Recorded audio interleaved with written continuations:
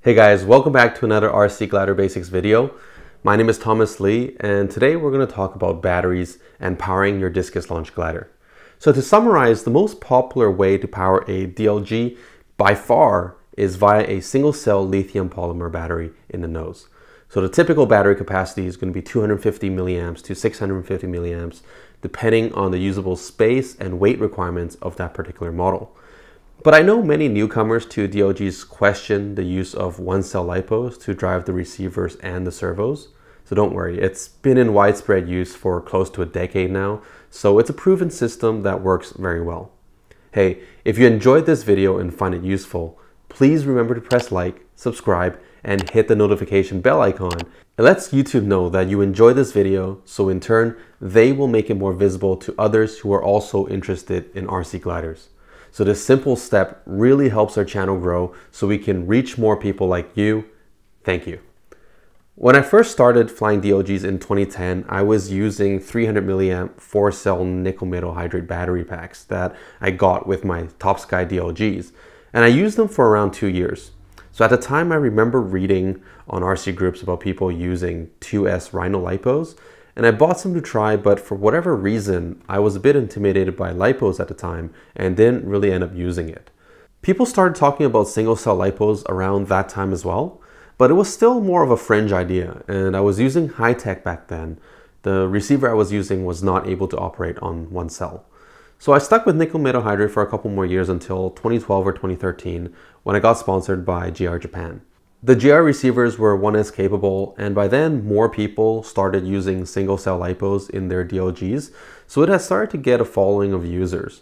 Plus, the Hyperion DS09s and the GR285s, which were the gold standard DLG servos back in the day, also worked really well on single cell LiPo power.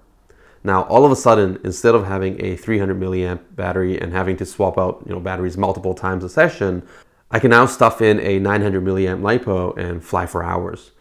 Now, as I got more experience with LiPos, I did go back and try 2-cell again, and it does offer the advantages of higher torque and speed, but since speed isn't important for DLGs and the torque on 1S on the current servos are strong enough, the allure of single cell simplicity and the long run times was just too strong. And I think this is why single cell LiPos became the de facto power source for DLGs for the last 7 to 8 years. Now, sometimes buying the perfect 1S LiPo may not be as easy as before, since most of them are now designed around the form factors for tiny whoops and other small drones and toys.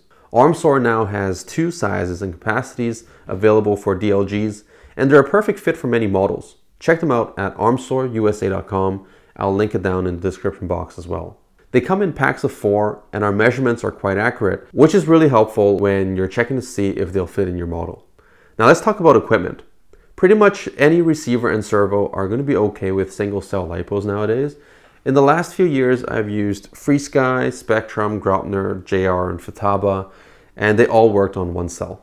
I know Jetty and TBS Tracer also works on single cell, but I think there are still some models of high-tech receivers that don't like single cell input. So if you're using high-tech or anything I did not list, just double check and test it yourself to be sure. In terms of servos, they'll pretty much all work until your receiver dies at 3 to 3.3 volts, so there's nothing to worry about. Now personally, I'm a KST guy.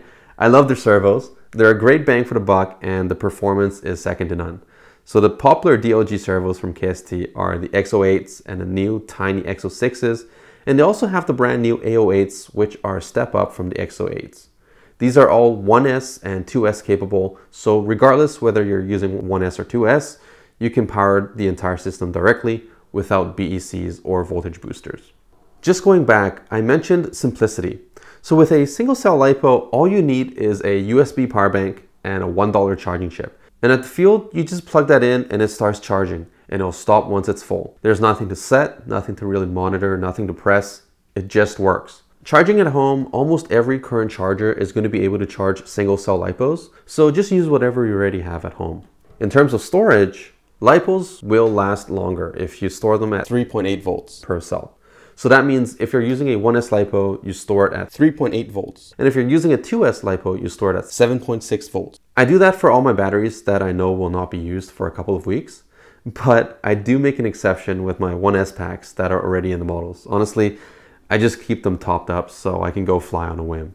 Yeah, it does degrade it a bit over time, but I cycle them once every couple months to keep an eye on them, and usually I replace them at the end of the year with a new pack. DLG batteries are around $5 to $10 each depending on the capacities. So to me, it makes sense to freshen them up once a year to safeguard our $1,000 gliders. Now that's about it for today's RC Glider Basics video. Thank you for watching, and remember to hit the like and subscribe buttons, and I'll see you in the next episode. Cheers.